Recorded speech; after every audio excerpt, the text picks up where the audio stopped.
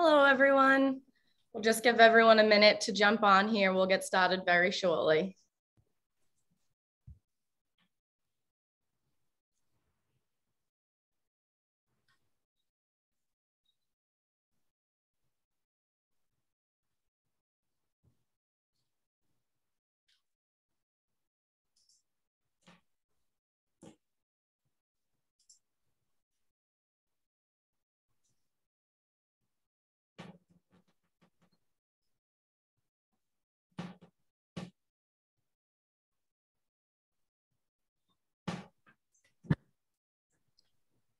Okay, let's go ahead and get started.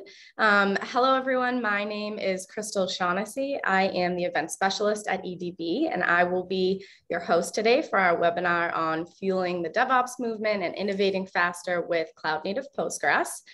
I am joined by Gabriele Bartolini, Vice President of Cloud Native at EDB, as well as Jan Karremans, who is our Global Director of Product Marketing. Before we get started, I'll just go over quickly a couple of housekeeping items. Firstly, the presentation is being recorded and we will be sharing the recording along with the slides at the close of the broadcast. So please keep an eye out for that email. And secondly, please note that the lines are currently muted. We do expect the presentation to last most of our time today. However, we will be taking questions as we progress through the presentation. So please be sure to put those into the Q&A panel. And that being said, if there are any outstanding questions, we will allot any extra time at the end to answering those. So I think that's all. And with that, I'll hand it off to Jan and Gabriele. Thank you. Thank you, Crystal. Thank you, everybody, for joining us here this morning, afternoon, evening, from wherever you are, on our webinar here on DevOps, Postgres, and bringing things together. I wanted to start with just throwing this out here. It's a statement by Mark Linster, EDB CTO, and I've seen that Mark is actually on the webinar. So hello, Mark. Yes, Postgres is the most transformative technology since Linux. If you start looking at the history of Postgres, it's been built over 3 decades.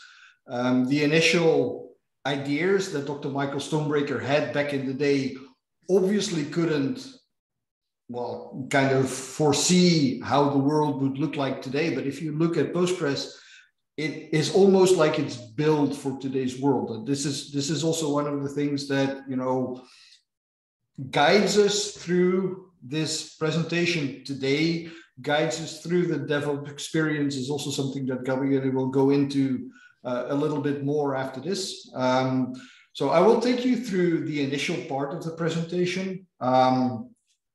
And with that, I also want to ask Crystal to kind of set out our first poll question here for this afternoon, which will run for the next few slides. Crystal? Yes, so I've just launched it. It is, we're wondering, where are you with databases in your journey to the cloud? So we'll leave that running for a couple slides and we hope to hear back from you. So with that, the lay of the land, and I already talked about that a little bit. It starts for us with Postgres. Postgres, again, as the most transformative technology since Linux, and we've seen the waves of open source roll across the land, the adoption of Linux, the growth, and the expansion of that. We see that happening with Postgres, just the same as with Linux. If you move then, from left to right in this case, the first next big change that we see coming is cloud. For those of you who have witnessed the Postgres build presentation of Dr. Michael Stonebreaker in December of 2021, he really, positioned cloud as the only real next big thing that we're all going to be working with. And we see it around us everywhere, right? Everybody is talking about cloud. Everybody is working with the cloud. And then as a next step, and that's really what brings us here together today, is cloud native. What does cloud native mean? What does it entail? Where does it fit? And actually, how does Postgres through cloud native get into cloud? How does this all fit together? And it's actually a very interesting puzzle to dive into. And again, I need to use this. So for this, first thing before we really kick off with the content, Gabriele, would you like to say a little bit? Thanks, yeah. And hi, everyone. So yeah, I'm Gabriele, and I'm the Vice President for Cloud Native at EDB. And previously, I've been working with Second Quadrant for more than 12 years. I was, a part of the initial cluster with Simon Riggs. And then I've been covering several roles, including head of global support. And then we were, Second Quadrant was acquired by EDB, and now, I'm really happy to be part of this, this major contributor for Postgres. So my passions, professionally speaking, are, as you were mentioned before, Postgres, Linux. Okay, so Linux, Postgres, and Kubernetes recently. And probably the reason for loving Kubernetes is because I'm a DevOps enthusiast. So I think it's actually a DevOps culture is what led me to Kubernetes. I'm also, I'd like to think as myself as a contributor of Postgres. I was one of the co-founders of Postgres Europe and designer Postgres users group as well. And in terms of open source, I've been part of the initial, I'm probably the person that gave the name Barman to the software, but I've contributed to this backup and recovery manager for Postgres. That is probably one of the most used tools for disaster recovery in Postgres. So, and now, here I am. Thanks, Jan. Cool. Thank you, Gabriele. My name again, Jan Karremans. I've been doing databases for longer than I care to remember, but actually did a whole bunch of different things in and around databases. I started as, quite a couple of people in the database space in the Oracle technology realm, and kind of 7 years ago, really saw the light and migrated myself from Oracle to Postgres. So that's why I am very happy to be here. I do public speaking and try to kind of develop thoughts around, how can you strategically do more and do cooler things with Postgres? So that's me in a nutshell. And before we progress to the next slide, Crystal, shall we close the poll and see what our audience thinks? Yes, let's do it. Okay. So let me share these results with you. And interestingly enough, 60% of people said that databases are part of the journey. And the second most popular answer behind that was that they were considering it. Cool. Thank you. So that's good. If databases are part of the journey, then this could be the right place to really hopefully get inspiration on how some of this stuff could work. So what we're going to do in the agenda is really introduce quickly Postgres, well, not really Postgres, a little bit EDB, monolithic to agile, which is basically the stepping stone to the part that really Gabriele will take over, which is introducing to the DORA project, introducing to a DevOps pipeline, and then we'll have some closing notes behind that. So, the intro is set. Cloud native, Postgres, but why Postgres? And for that, I would like to start with this. A database is a part of a bigger solution, right? Nobody really runs a database just for the sake of running a database. Some of us database enthusiasts perhaps might have in the young years when they started to learn technology, just run the database and put on a CD collection or something in the database just to run some SQL queries on it.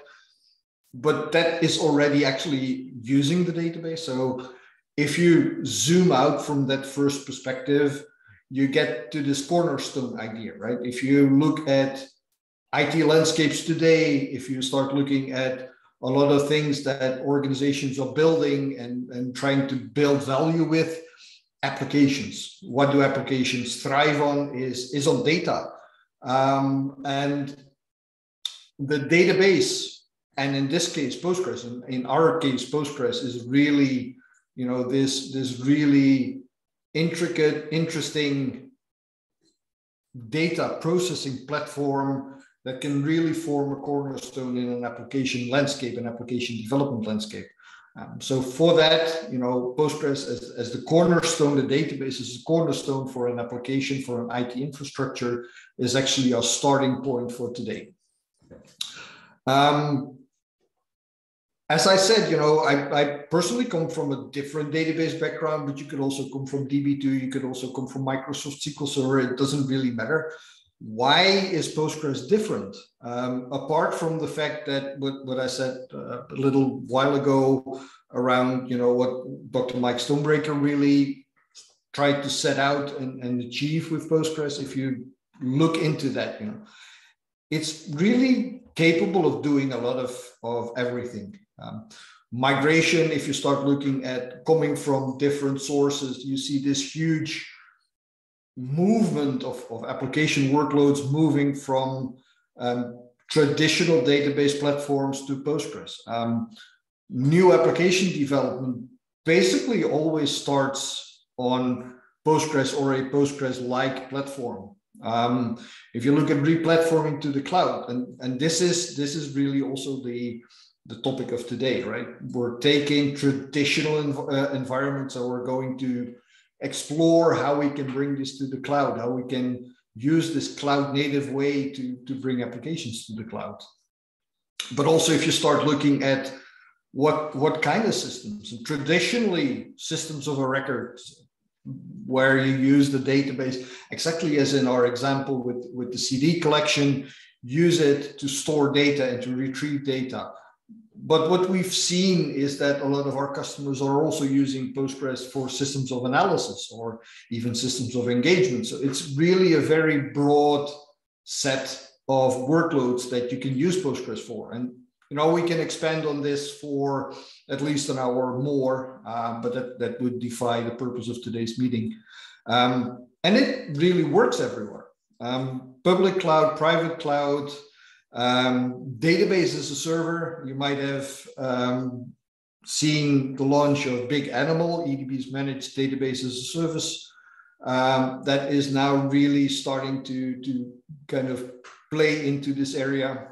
But also traditionally on virtual machines, on your traditional infrastructure, in your own data center, from small to large, really still is a place where Postgres feels very much at home.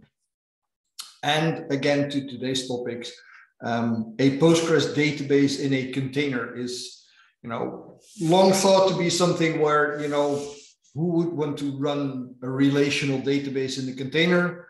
To me personally, that's basically very much the same kind of discussion that we had, 20 years ago, where virtual machines came up, and the discussion would be, I'm not going to run my database on a virtual machine. I will get storage issues. I will get all of these other problems.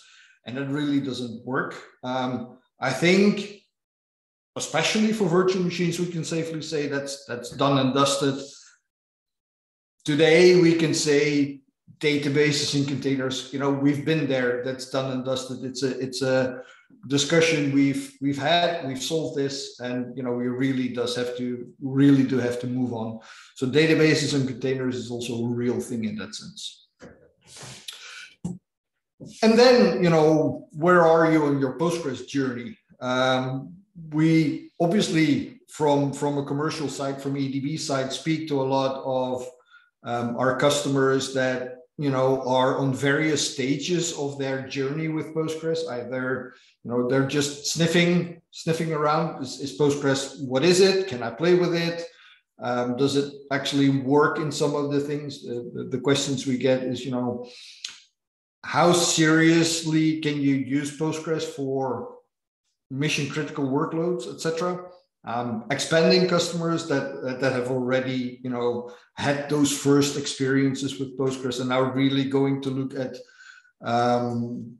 bigger projects, more important projects, up to very, very strategic customers that, have said Postgres is our standard solution. We run our tier 1 applications on it, and that is really for big banking, like a MasterCard, for instance, that run their tier 1 brand critical applications on Postgres. So it's really something that is possible, and it's really for you also to define where you are on your journey in that sense.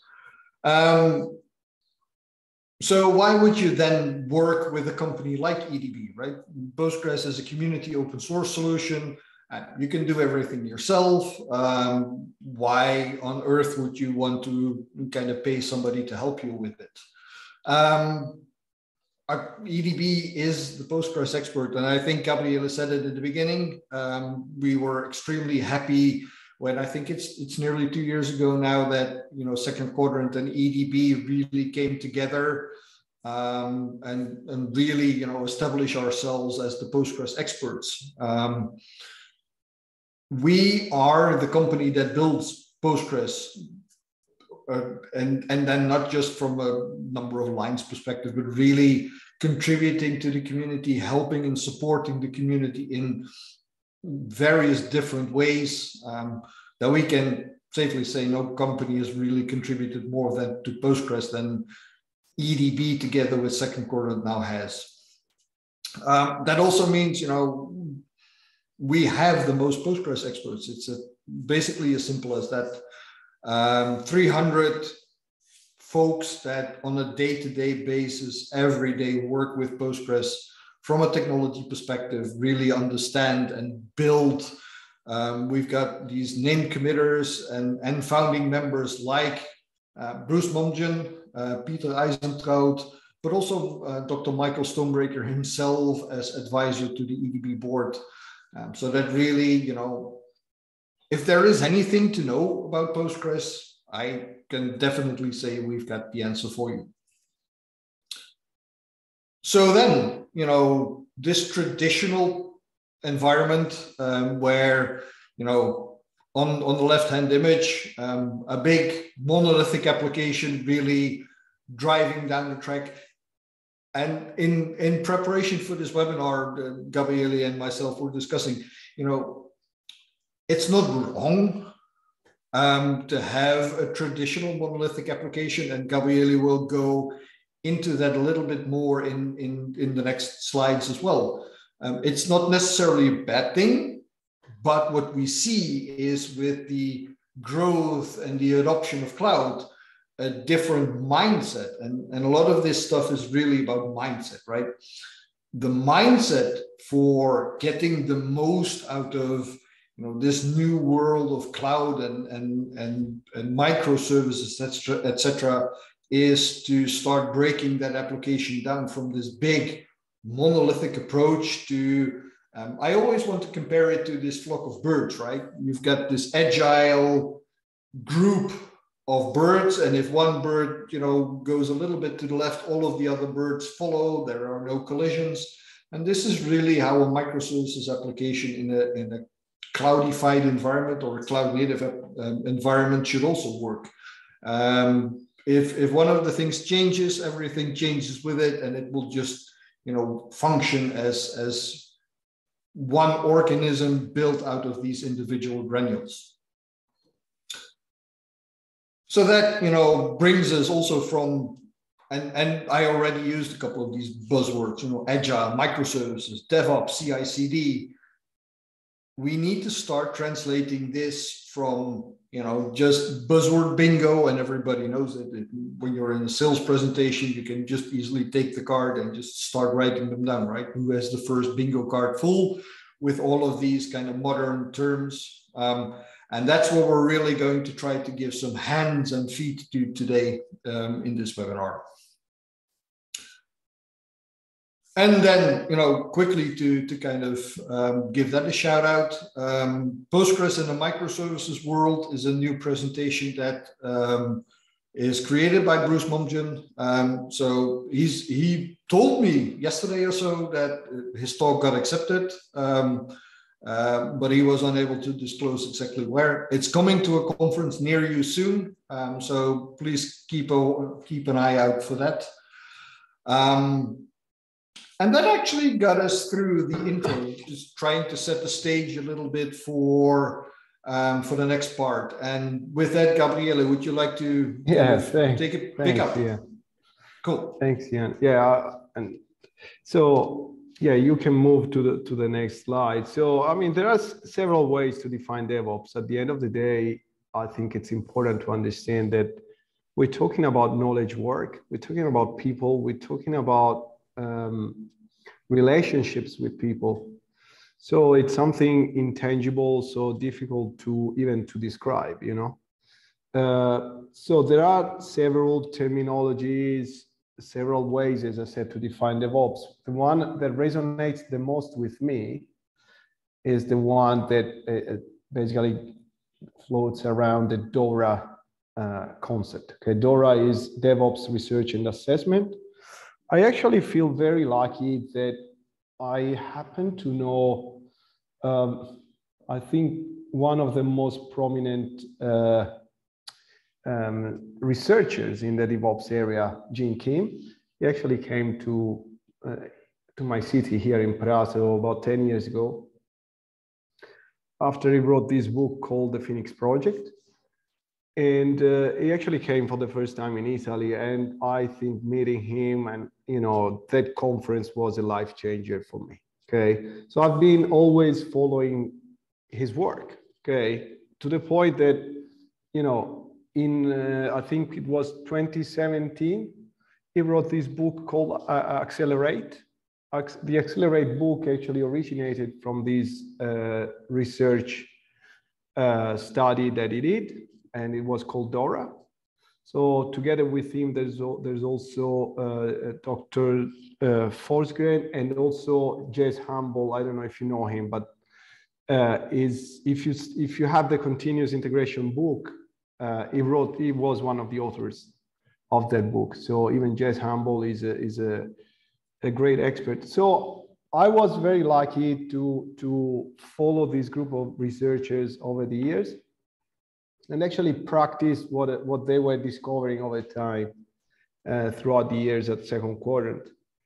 So I think I've picked this kind of assessment to define the next capabilities. I would just focus on the technical capabilities. I will just skim through them. The slides all the slides will have links to each of these capabilities. You can go through for details.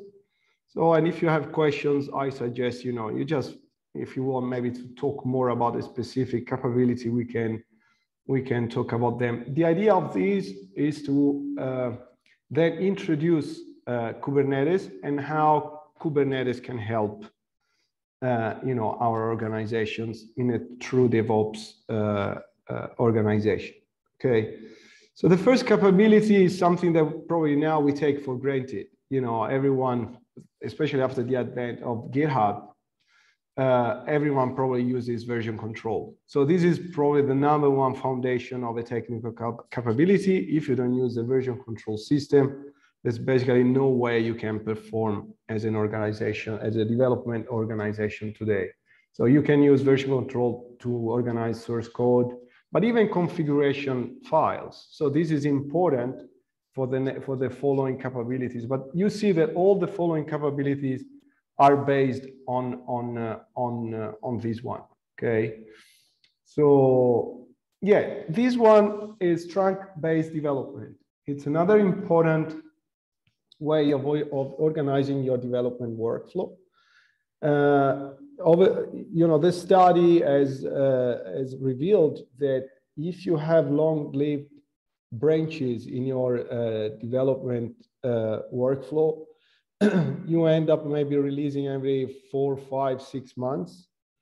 And the cognitive load to maintain a branch that deviates from the trunk, from the main branch, is actually too much for the developers to hold. So the idea is to actually work in smaller batches and to try and have this continuous flow of ideas, of features through incremental changes that flow into main. So main becomes your, trunk, the path for the future of your software, the present and the future. So once you've got version control and trunk development, the next step is to integrate the changes that you've got in these small branches into the main branch.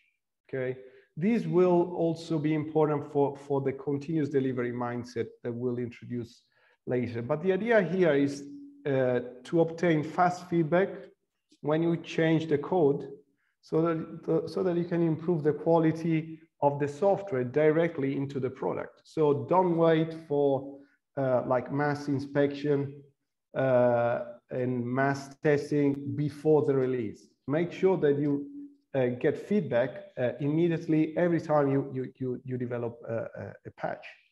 And this is in line with what Dr. Deming was saying in the 80s. You know, Dr. Deming was the father of the Toyota production system and lean management. So he used to say that it is important to build quality into the product. And this is one way of doing this with software, okay? So the next step is to actually use what we've done to, can you please go back, Ian? One important step is about the automated builds. So we write a patch, we commit, we push, we have the test that passed, and then at the end of the continuous integration process, we build some artifacts, okay? So these artifacts, and that's the next slide, they are important because they allow us to test immediately what we have built by automatically deploying them. So it's basically writing, for example, GitHub actions that automate the manual tasks that you would do as a manual tester, so that you can discover problems at an early stage of the development lifecycle. Also, the important thing is that the process is the same no matter the environment you deploy on. So that gives you reproducibility, idempotency, because you can repeat the same task with the same results. That's what you need to achieve.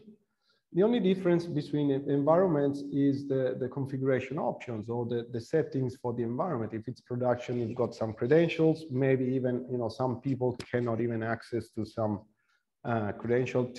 Ideally, only the automated pipeline can deploy in production and so on. So the next slide is about, so once you have deployed what you have produced, you can actually run tests in an automated way and continuously. So these start with, there are some customer-facing and technology-facing tests, and also some that can be automated or some that can be manual.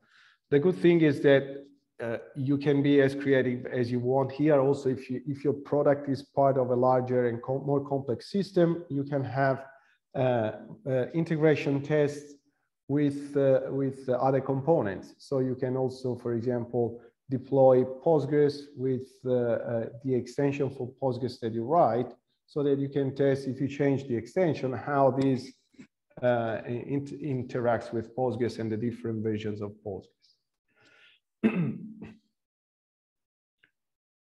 So this is an example of how, on the left side, we have, for example, a small set of unit tests, small set of integration tests, and automated tests, and we leave everything for manual tests. So we end up with an ice cream cone kind of setup or inverted pyramid.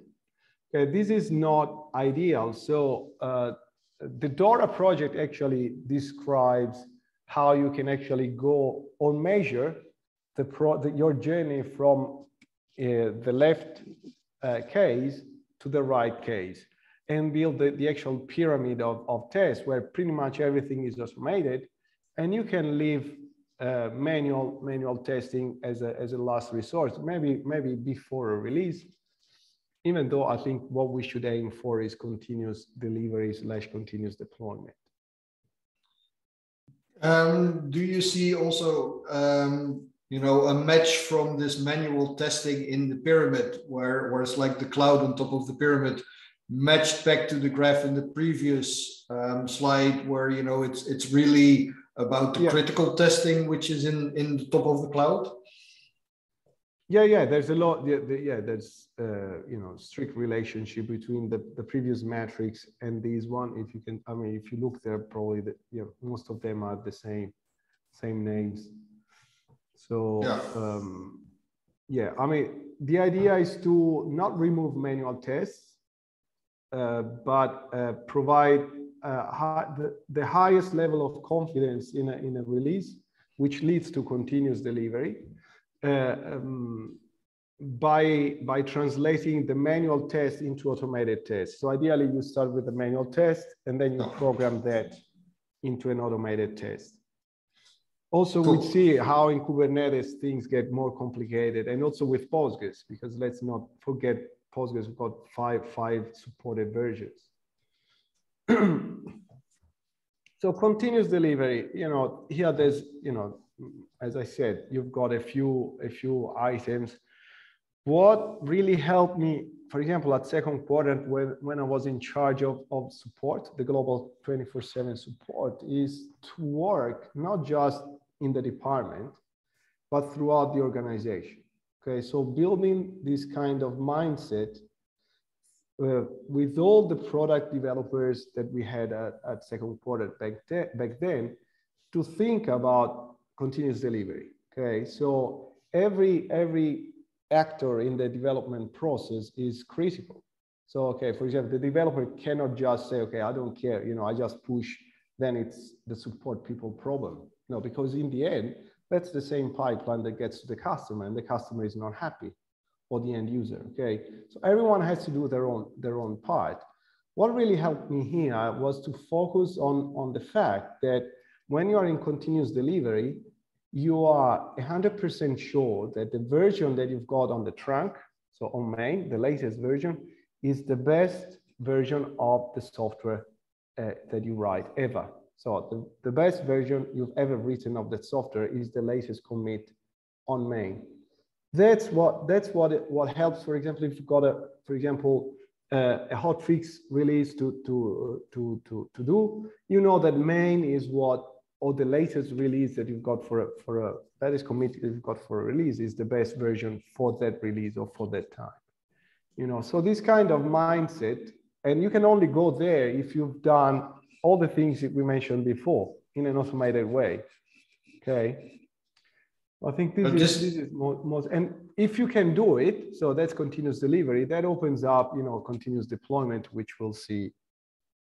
In preparation for this webinar, this was indeed the thing that got me puzzled the most, that delivery is more of a state of doing something, where deployment is actually doing it, that there is this clear difference. Yeah.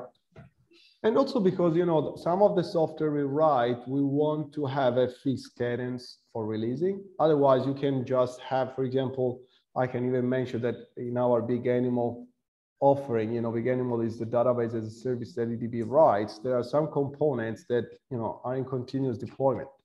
Okay, so that when we deliver them, theoretically they could at least in pre-production or development, there's continuous delivery, and then there's human supervision that needs to accept the installation in pre-production and production, but theoretically we're ready for that, So it's a really good place where to be.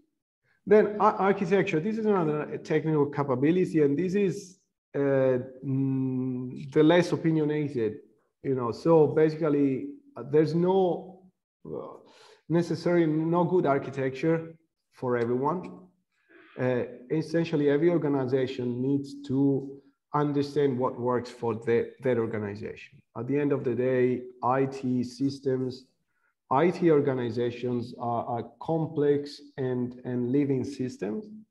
So every team is different, every organization is different, must be treated like that, So everything works if it works for that organization or the team. So there are essentially, the monolithic architecture that you mentioned before, which is fine. And it might work for many organizations, but it might not work for others that might be more oriented towards a microservice organization. What I have experienced in my career so far is that no matter how you want to ignore Conway's law, you have to think that it exists. So Conway's law is basically saying that IT systems reflect the organization of the structure of an organization. So, and remap the communication systems between human beings in how we develop our systems and components.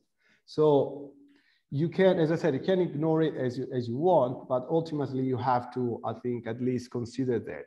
And if you want to beat Conway's law, you need to make an effort in terms of communication and cross-team cooperation, cross-department cooperation to override it. So the other important thing to consider is cognitive load.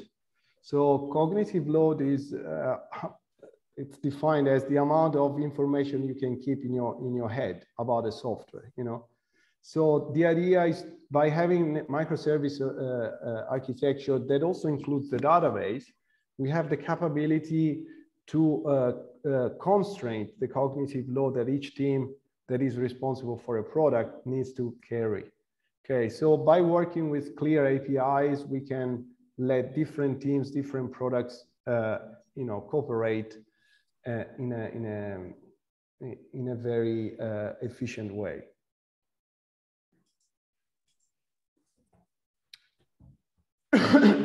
So this one is another important one. I mean, I think while we have to consider about the extremes. Okay, so there's the organization that decides the tools, the processes, and that need to be imposed. I think the other extreme is that every team chooses. There's complete anarchy, and everything chooses the tools, processes that they want. Okay, I think there needs to be balance, also because ultimately priorities and results need to be funneled to the executive team of an organization. So, but again, this is an important slide for me because it reestablishes the importance of talking about people, how central the people and individuals and teams are in a DevOps kind of environment, especially given the complexity of the systems that we are developing, sometimes the ambiguity, the volatility, also the uncertainty of the surrounding world. Working in a team with multidisciplinary skills that can provide constructive feedback and input is probably the most effective way to innovate nowadays. So when it comes, this is very important when we talk about databases. It's about management of test data. So you need to, if you want to test your applications, you need a way to inject meaningful data. So this is important. Then again, what I was mentioning before was the importance. I was mentioning Deming, is to build quality into the product. And now we have the responsibility as an organization to create a security-aware kind of mentality, where instead of leaving security again as a downstream process before a release, we actually make it part as an upstream process, part of the actual development workflow. So for example, with Kubernetes, we can, for example, have pipelines, we can also scan the code, but also scan the container images. We'll see that in a slide later. And then another important capability that is related to the automated, to the data management is how do we make sure that we can change, apply database changes when we commit a change for the application. So I've seen this work well when if we use the migration capabilities of the language that we use, maybe with an ORM or something like that, So if we program the changes to the database, and PostgreSQL works really well with these. I mean, let's not forget we've got transactional DDL. So we can make changes to the database and revert them in an atomic way. So this is a very important capability that we often forget, but Postgres has got it, out of the box. And then we also have JSON. So this is a very important, a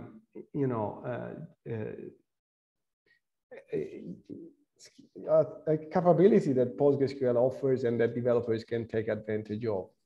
So we got optimized ways to change or to introduce columns in tables and so on, so that you can even have canary deployments or blue-green deployments with your database, Postgres database.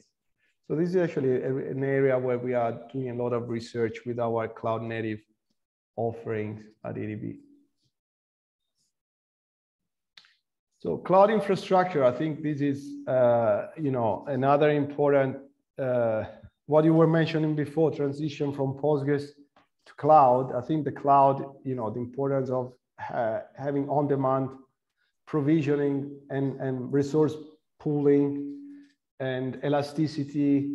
I mean, before, with the traditional data centers, we had to purchase, hardware to, increase our infrastructure. Now it's all about, purchasing virtual machines from the most common cloud providers.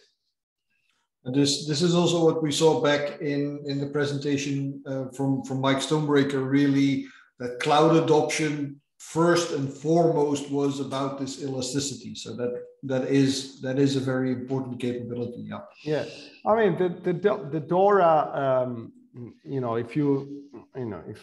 if the audience wants to click on, once we've got the slides on that link, that also explains the main characteristics, expected characteristics of cloud services.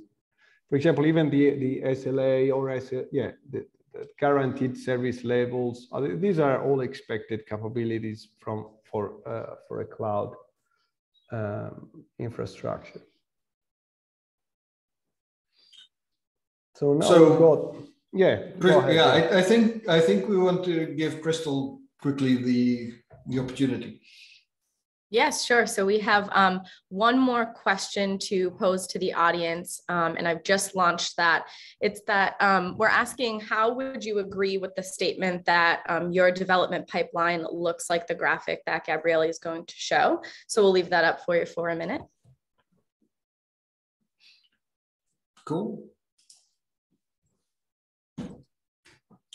So Gabriele. Yeah. So thanks. I mean, this slide is basically a recap of the technical capabilities, and hopefully I'll be able to provide some of the reasons why I believe Kubernetes is at the same time the expression of the result of the DevOps movement, but at the same time is also the fuel that accelerates the speed and rate of change that will enable all every organization in the world to produce innovation and to generate value, especially business value. So not only, business value as defined by Mark Schwartz, who's an author that works with Gene Kim's team. Business value is higher than customer value. Sometimes we think that customer is number one priority, but if we actually think that for example, employees or staff has even a higher priority, so before the customer, it's actually when we believe that the customer will have more benefits. So it's about creating a generative culture, like Dr. Westrom, if you want to, I'll provide some details, defines. So create an organization that is focused on people, on making people happy, making people responsible, making people accountable, making people passionate about what they do. Okay, so I think this is ultimately what DevOps does, and ultimately, I hope, hopefully I'll be able to let you see how Kubernetes can be part of this game. So it all starts with the developer writing a patch, like we use Git, and the developer issues a pull request. And you can adopt your workflow, like GitHub workflow. So we use, as I said, version control. We're writing a developer branch, and then that triggers automated testing, static code analysis, like I was mentioning before. So we already start to shift left on security. We already start to practice test automation. Again, trunk-based development is important here because we are going to check the code against the main branch. And continuous integration is, again, what builds also the container image. So if everything, think about this process. If there's a failure, the process stops. So the aim here is to stop at the first problem that we encounter so that we can provide feedback to the developer, because maybe there's a problem. So the developer is independent here. So it is important to let the developer be part of this process. So once the test fail, they can, in the development branch, they can make changes. So once we have built the images, what happens now, and this is what why I believe that Kubernetes will increase the velocity of development. So velocity is how many could be measured several things, but also how many features you can develop and produce and bring to the customer, okay, to the end user. So we can use Kubernetes to test what we built. And by using test automation, and deployment automation. So for example, we can define in our version control system the configuration of the Kubernetes cluster that we want to deploy. It could be even on AKS, EKS, GKE. It could be in standard Kubernetes. We can define in a declarative way all these settings and let them be part of the automated testing that we have. And decide, for example, different levels of tests, automated tests, scheduled tests, nightly tests, and so on. So yeah, if you can go on. So basically here we also have some feedback. So if there's some problems, the developer needs to go back. Otherwise, if everything goes fine, we could add peer review to the process. So have other people in the team review what the first developer has done. And by doing this way, we increase also the likelihood of discovering bugs, of security issues, but also this is a good way to mentor and introduce new people in the team. And again, create that generative organizational culture I was referring to before. So if everything is fine, it is, continuous integration, trunk-based development, we merge on main. And we are ready to think about continuous delivery here. So every now and then, depending on the release policy, we can push the container images to the container registry. This could be done automatically. If all the tests pass, we could use conventional commits and semantic versioning to define the releases. We can also introduce continuous deployment. And then the last step is to let the user benefit from what we've done. So this is what generates, the value for the business. I hope that's clear. Absolutely. Crystal, our poll, do you have some good answers to share with us? Yes. Looks like there's just a few coming in now that everybody can see the full graphic, but it looks like most people landed kind of in the neutral zone. So I'll share those results with you for a minute. Cool. So it's a nice pyramid of answers in where folks put themselves in having fully this flow implemented. Thanks, Gabriele. So what I will do in closing is just go through some of the results that also from the Dora project. They do an inventory. I think they did that since 2017. Really on what the state of DevOps is within organizations. If I get my screen to advance. So really understanding how an organization works with DevOps is really about metrics. It's all about measuring, how efficiently and how quickly are you deploying? So lead time for changes, time to restore a service after something breaks. How quickly are you actually deploying? Is this, what Gabriele said in the beginning, once every 6 months or once every 6 hours? That is obviously a very distinct difference in how, eloquent, how quickly, how agile you are in building and deploying your software, and what is the change failure rate. Those were the 4 major metrics. What we now see is actually in operational performance. Obviously, we all probably remember this mime of this girl that stands before the burning house and said, it worked on my computer, it's now Opsa's problem.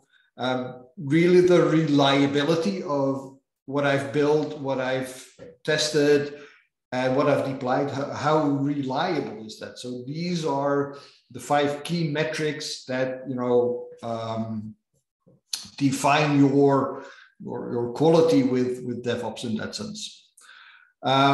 So that's been measured, and what we've seen over the last couple of years is what's highlighted here, where there are actually 2 major growths here. It's not just you as an organization fitting in low, medium, high, or even elite, because you can see, from 2018 to 2019, a lot of organizations shifted from high to medium, but that also has to do with the fact that the quantitative measures for all of these classifications grow. Very importantly, from 2019 to 2021, obviously this reliability metric was added, and then seeing from 2019 to 2021 that again a lot of organizations moved from medium to high, but also a lot more moved to elite. Not just says that they're more capable of doing this, but they're also capable of hitting these higher quality metrics. So that's a very interesting thing to see and to observe, and really also the growth and the importance of DevOps, and by extent Kubernetes for this kind of DevOps environment. I've enclosed the link to the research report here, so when you get the slides, you can also look at it yourself. But elite performance, 6,570 times quicker lead time from commit to deploy. That is incredible if you start looking at the velocity of getting new features to your business, of getting, things solved, 2,570 times quicker recover from incidents. If you are a bank and your internet banking app has a problem and that would take 2 days to fix, that's unacceptable. So these kind of numbers are achievable if you start looking at, adopting the graph that Gabriele painted out really for your organization to really get to this next level of things. And I think this is super exciting. I'm not going to read all of this text. It's a wall of words, but it's really the definition of cloud native, the fact that it is a mindset, loosely coupled systems. I'm just going to pick a couple of words from this to really highlight a little bit where, moving Postgres cloud native, the way that you approach this, how this all starts fitting together with Kubernetes, with this entire mindset and with this entire development. And that is going to take us closely to the end of our session here this afternoon. EDB Postgres for Kubernetes are capabilities that we're building, really trying to enable true DevOps with Postgres, deploy anywhere, automate DBA tasks, avoid lock-in. What Gabriele also said is in Big Animal, we're actually using this. It is available for you to start looking at and deploying. And I think this is my closing slide. We're super excited to be at KubeCon, Cloud Native Con in Valencia in Spain, May 16 to 20. It's also going to be virtual. So really mark that date because something very important is going to happen there. I can't tell you anything, but it's going to be super, super exciting. And with that, actually, I am at the end of our presentation we have prepared here today for you. Gabriele, I don't know if you have any closing wisdom for us this afternoon. No, you said everything, and yeah, I'm really happy to close with this slide. I will actually be there. So if, some of the people in the audience wants to come to our booth, just come and say hi. And yeah, that'll be, as you said, exciting news on that day. Excellent. Well, thank you, Jan and Gabriele. We are kind of at the top of the hour here, but it also looks like we are without any outstanding questions. So I want to thank everybody for joining us. As a reminder, you will receive the slides and the recording as soon as we have those ready for you. And of course, we encourage you to reach out and connect with our team if you have any questions. So thanks again, Jan and Gabriele, and have a great day, everybody. Thank you, Crystal. Thank you. Ciao, Ian. Thanks. And ciao, Gabriele. Ciao, Crystal. Bye. Ciao.